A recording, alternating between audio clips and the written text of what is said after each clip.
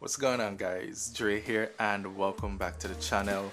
Yes, my first official video here on YouTube, and it's a camera comparison.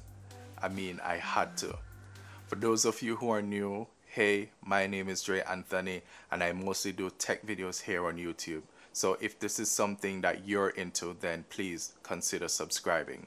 Now, as you can tell by the title, I will be doing a camera comparison between two of Canon's cameras that I've personally own and have been using for quite some time now. So I figured it would be a good idea to put together a video for any one of you guys out there that might be interested in picking up one of these cameras. Now, let me just quickly say, I know this is not a fair comparison by any means, as these cameras are really geared towards different consumers. However, I'm really here to show you guys the difference in image quality, video quality, and to give you my overall experience using these cameras. Also, let me say quickly that this video will not be a super scientific, a super detailed video. There are many videos out there for that. In this video, I'm trying to give you relevant, practical information that will help you decide whether or not any of these cameras is right for you. Now, to start off the comparison, let's just run through briefly of some of the key features and specs of these cameras. Let's start with the Canon T7i. Now, the Canon T7i is one of Canon's more popular, budget-friendly APS-C size DSLR camera, which was released back in February of 2017. It uses the EF mount system, which allows users to use both Canon's EF and EF-S range of lenses. It has an optical viewfinder, it has a swivel 3-inch touch LCD screen, has Canon's very renowned and reliable dual pixel autofocus. It has built-in Wi-Fi with Bluetooth and NFC connectivity. It shoots HD 1080p videos of up to 60 frames per second. It has a built-in flash, and one of the drawbacks to this is that it's not weatherproof. Now, if we should look quickly on some of the key features and specs of the Canon EOS R. Now, this camera is Canon's first full-frame mirrorless system on the market, which was released back in September of 2018. It uses Canon's new RF lens mount system. Also, it poses a OLED electronic viewfinder. It also uses a swivel touch LCD screen, just a shade bigger than the T7i, coming in at 3.2 inches. Shoots HD 1080p videos at up to 60 frames per second, 720p videos at 120 frames per second, with some limitations being that you lose autofocus while shooting 120 frames per second. It shoots 4K of up to 30 frames per second, with limitations being that there is a huge 1.7 times crop. Other features includes Canon's enhanced dual pixel CMOS autofocus system, Bluetooth and Wi-Fi capabilities, USB 3.1 with in-camera charging support via the USB-C port. It has a headphone port for checking audio, and the camera is weather sealed. Now, when purchasing a camera, I tend to look at 5 key factors to help me to decide whether or not that camera is right for me. These factors, not in any particular order, includes image quality, battery size, lens options, ease of use, and last but definitely not least, the price. Now, let's look at the individual bodies of each of these cameras. Now, when looking at the Canon T7i, it is somewhat smaller and also lighter than the EOS R, but it is also worth mentioning in this context that the EOS R is splash and dust resistant, while the T7i isn't. The grip on both cameras feels great, which is pretty common with most Canon cameras, so it's really dependent on each individual to decide which feels best to them.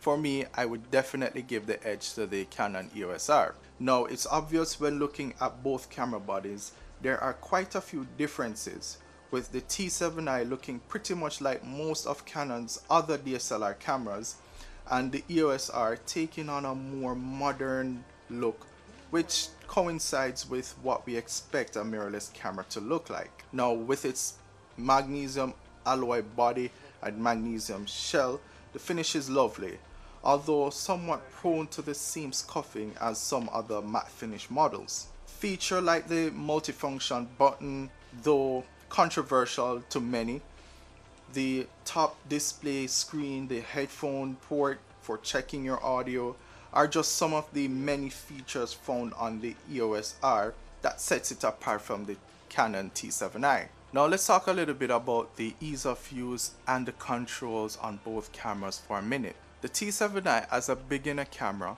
the front controls are very scant, with a lens release button, a flash release, and an IR receiver for optional wireless remote being the few that's worth mentioning.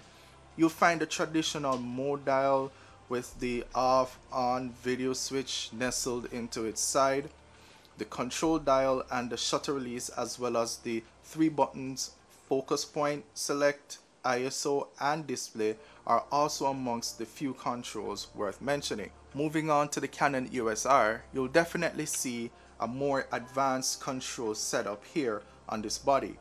Many of these buttons are customizable to some degree, which makes this camera fun to use.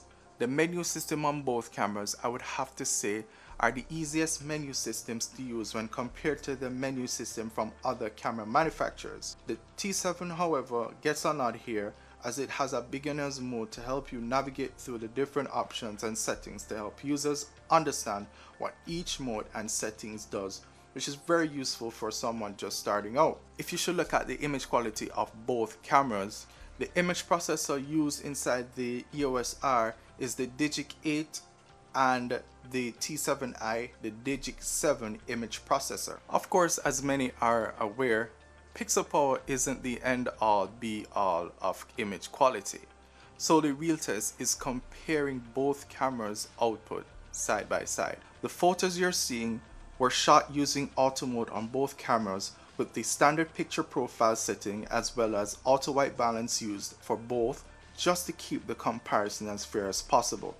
These are the JPEG images you can come to expect coming straight out the box without any adjustment or post-processing. Also, I want to do a quick video comparison using both cameras right now in the studio so you can take a look at the video quality you can come to expect out of both cameras. Right now, what you're looking at is the Canon EOS R filming this video right now using the RF 35mm f1.8 macro lens. Now, so as to get a similar shot, what I'm going to be doing is I'm going to be using the Canon T7i. I'm going to throw the 24mm f2.8 lens on it. Then I will compare it back with the Canon EOS R. This time I'm going to be stopping the aperture down to f2.8 so as to get a similar look as the Canon Rebel T7i. So this is the image quality that you can come to expect out of the Canon T7i. We're filming with the standard picture profile, shooting at f2.8, and as you can see, the frame is cropped in a little bit. I was a bit more wider. You could have seen more of my background, my shelves, my light stand. You could have seen all of that when I was on the EOS R, and that is because of the crop factor that comes with the Rebel T7i. Remember that there's a crop factor of about, I think it's 1.5 or 1.6 on the Rebel series of Canon cameras. So if you're filming with a 24mm, you have to multiply that focal length by whatever the crop factor is of your camera to get the true focal length. Alright, so this is it. Let me know what you think. We're going to switch back to the Canon EOS R. We're going to shoot at 35mm, which should be a true 35mm focal length, and I'll be shooting at an aperture of 2.8, which is similar to what you're seeing now. Alright, so switching right now. Alright guys, so this is the Canon EOS R filming with the Canon RF 35mm f1.8.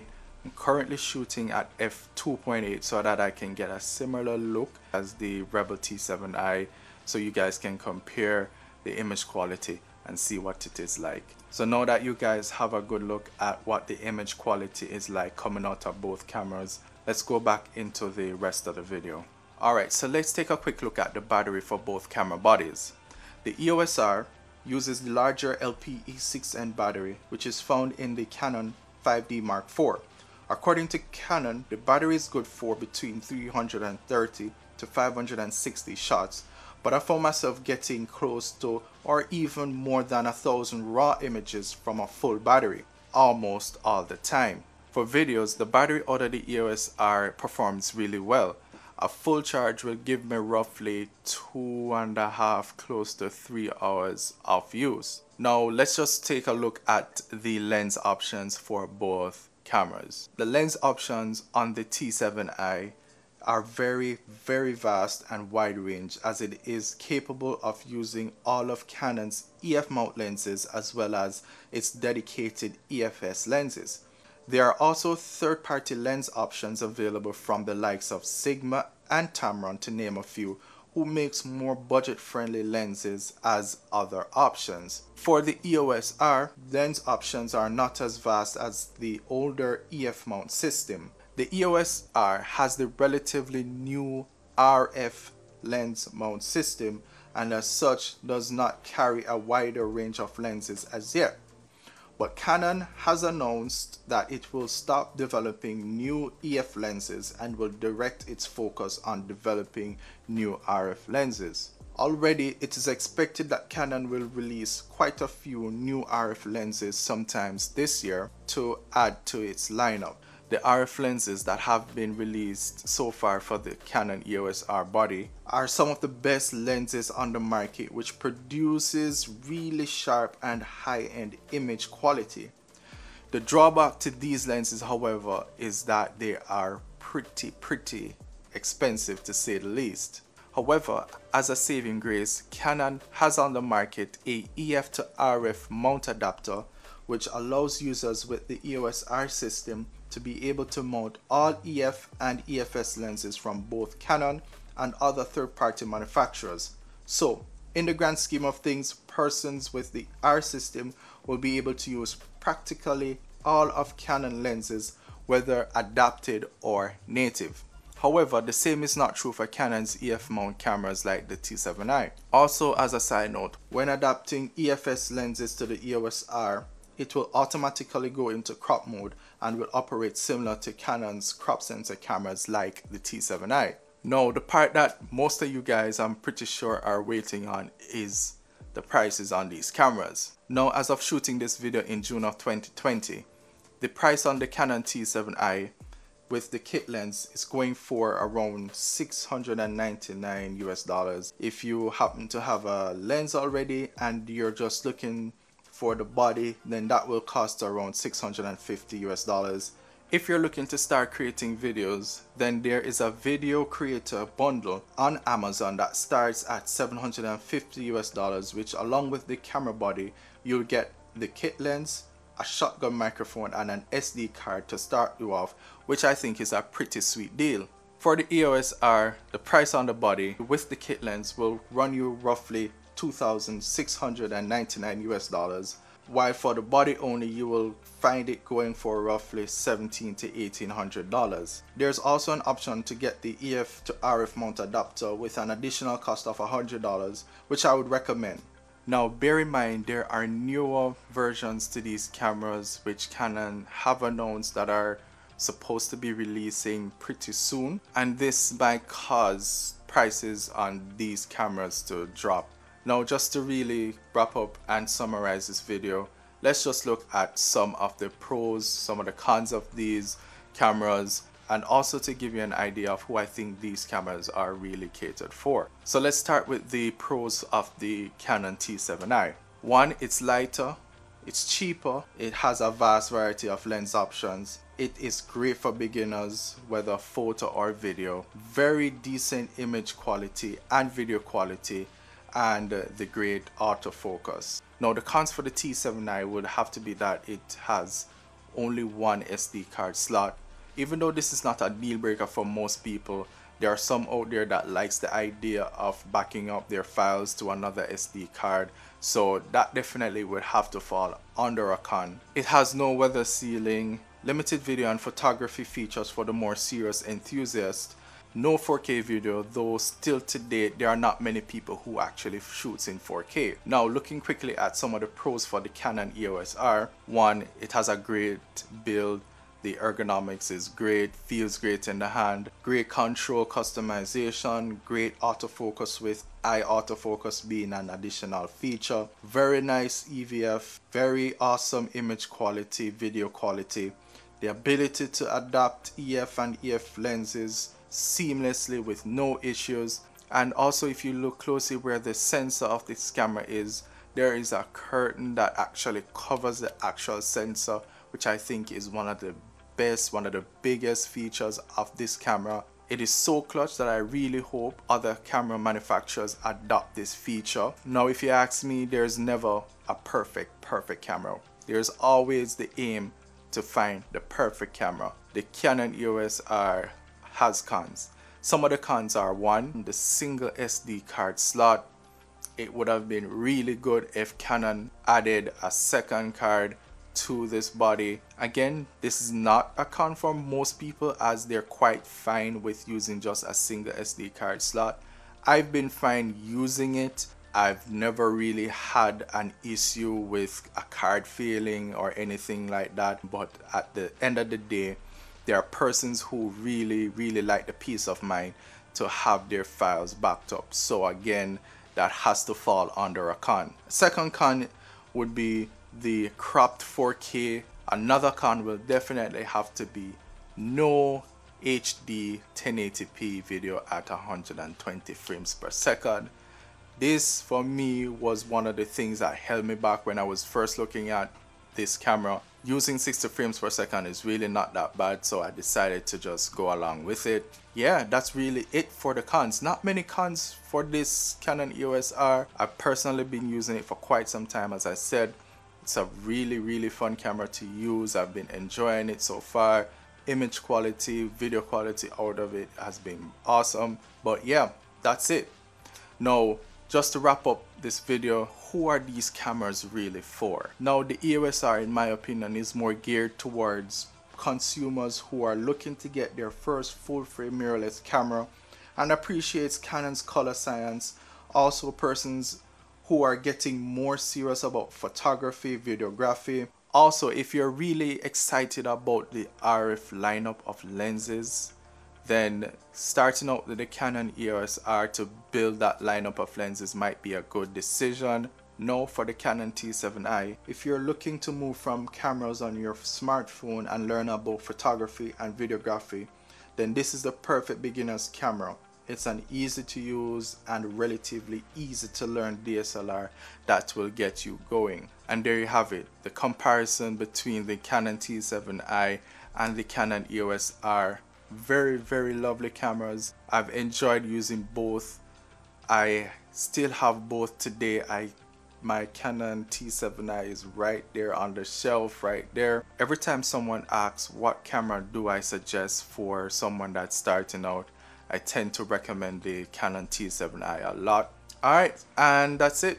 Thank you so much for watching. If you made it to the end, I really appreciate you watching. Please, if you haven't subscribed as yet, please subscribe to the channel. I appreciate your support. Leave a comment down below. Let me know what you thought of the video. Let me know of some of your experiences. If you have further questions, also leave that in the comment section below. I'll try my best to answer them as much as I can. Thank you again so much for watching, and I'll see you in my next video. Peace.